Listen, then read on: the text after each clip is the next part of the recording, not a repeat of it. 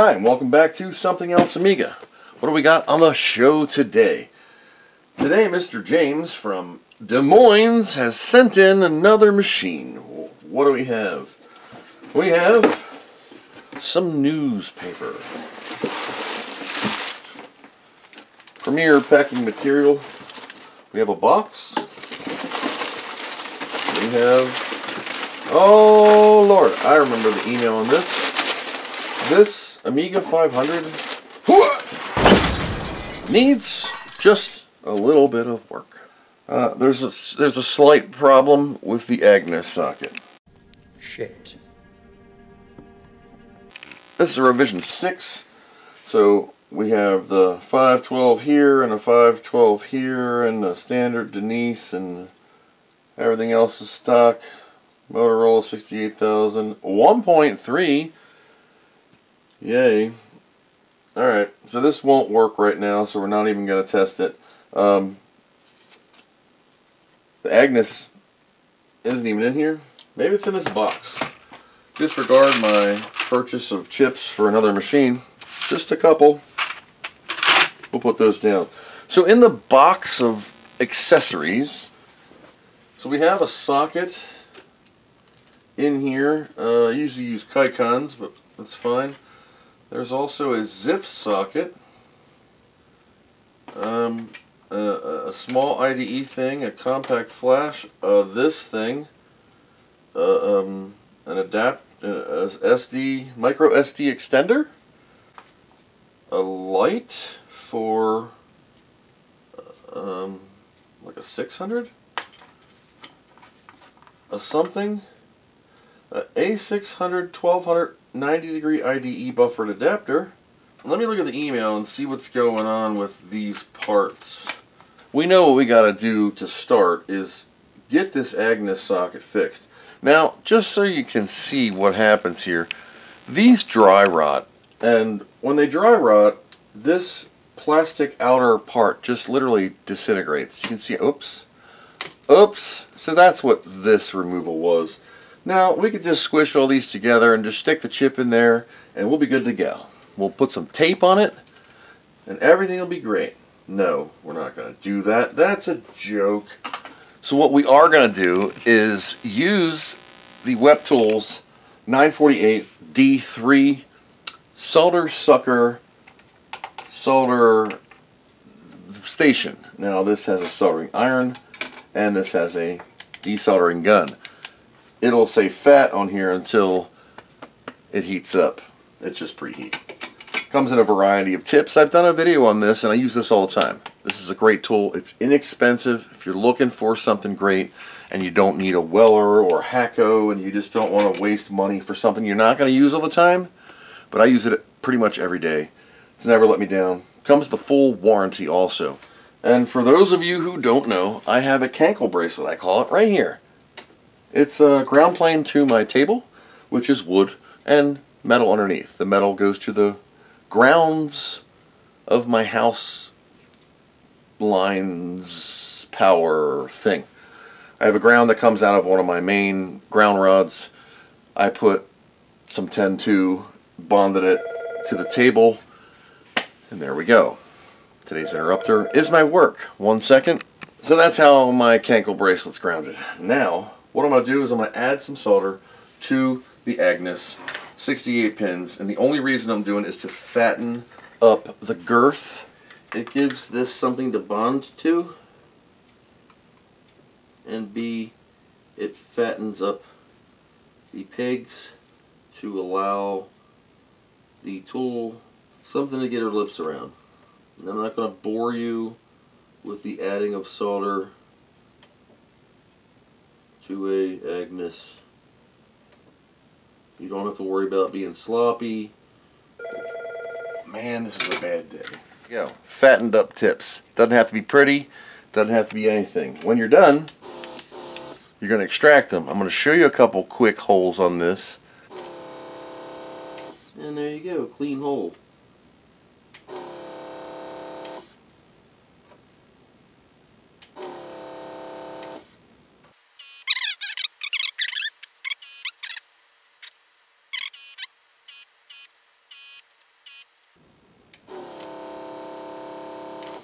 It does a great job, as you can see. And I'll evacuate the rest of the holes and I'll show you when we're done. There we go. One brand new Agnus socket. Alright, I'm just going to flux and wick this one ground. That's a butthole. Alright, so Mr. James wrote me. He says, hey, how about tackling an Amiga 500 with a janky Agnus socket? I got a replacement socket. Motherboard is in good working order except for said socket. Okay. I said, sure. I have good sockets.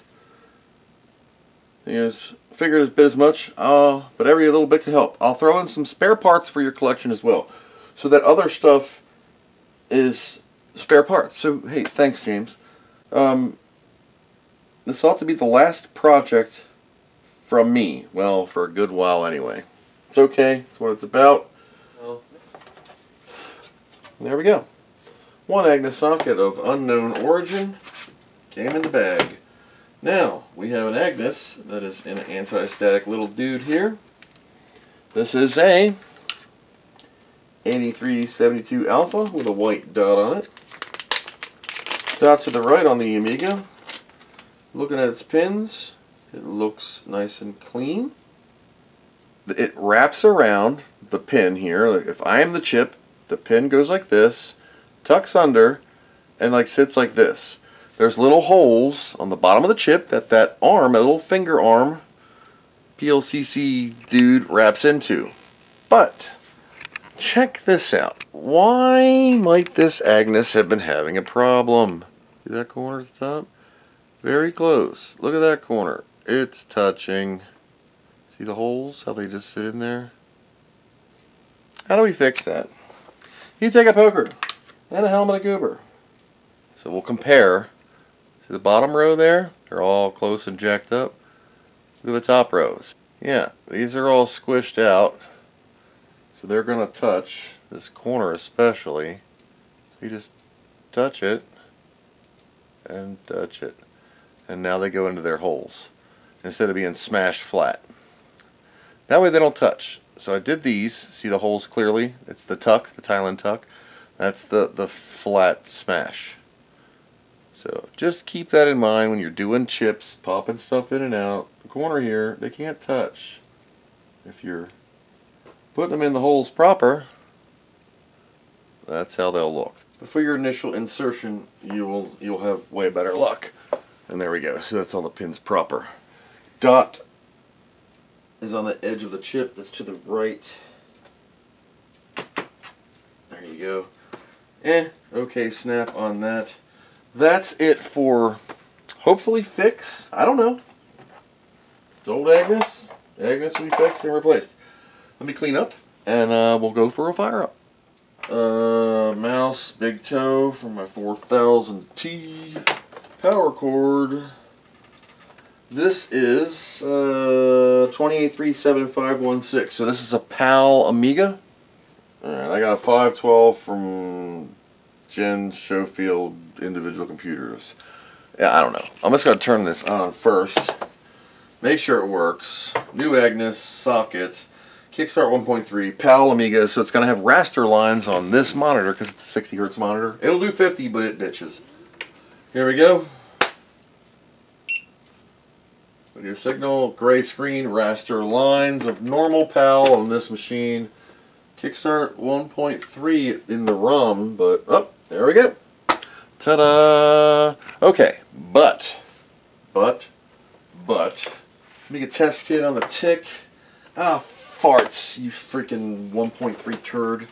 Kickstart 1.3 being the piece of garbage that it actually is. Sorry, 1.3 lovers. You can't boot anything other than DF0. So I have to get a real floppy drive. We're going to use Mr. Vern's Andy Warhol. So this is Andy Warhol edition mouse. He's going to be the tank mouse for the repair masses. And he's had some work done, you know, a little plastic surgery there, here and there, and it's been painted. Andy Warhol edition. I don't know. That's what we got. crazy concoction to power a floppy drive. Turning it on. We should get ATK. There it goes. In the Amiga. All right. Does this mouse even work? I don't know if this mouse even works. I've never tried it before. Oh my, the balls are so dirty. Memory, 0.5 mega chip. Okay, that's all I wanted to see. Now the tickle of the pickle is this. Turn this off. I'm going to put this thing on. Never used it before. It's a super pass-through 512 Gen Schofield mod. I don't know what the chip RAM situation on this is. The JP7, the JP2, I don't know. Half and half.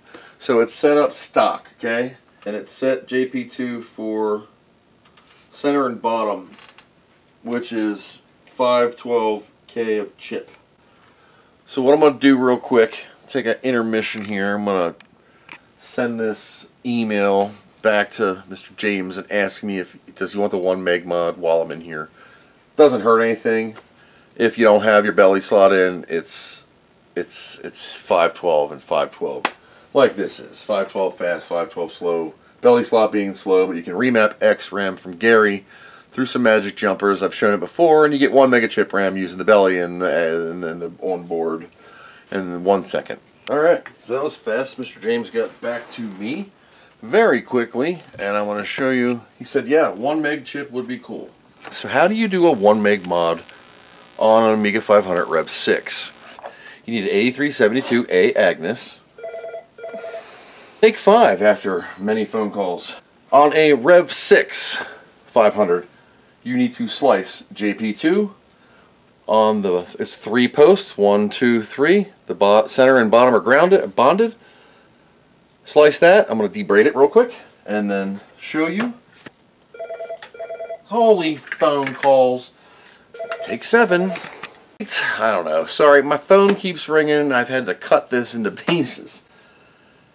So, again, on the 500 Rev 6, JP2, which is right on top of the ROM next to the crystal, is 3 points. These two are factory bonded. We slice here and bond these two. I have done that. JP7 Alpha on the right next to the belly slot is the same thing. These two are bonded. 1, 2, 3. You don't need to bridge these. Just slice the XRAM signal, which I have to do. There we go. That's simple. I have my soldering iron heated up because I blobbed the JP2. Let's just turn the Amiga on. And this is stock 512 as it was. And you will see here 512. That's it. Turn it off. We're going to plug in the belly slot here. And turn it back on. We'll zoom in.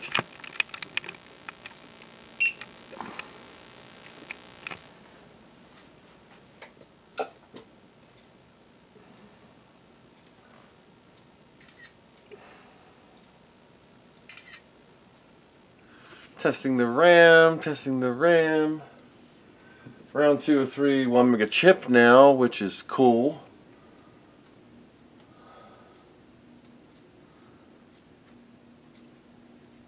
That's good. Looks like we're working. Mr. James, you are good to go now. And this should serve you well for many years. Let me get this backed up. If you want to help me continue to save these boards, please consider joining the old Patreon. It helps a brother out a lot by affording the chips and parts, the tools, and the time it takes to repair these puppies. So that is all I got for now. Thank you guys for coming along on this journey. Until next time, thanks for watching, and I hope you learned something.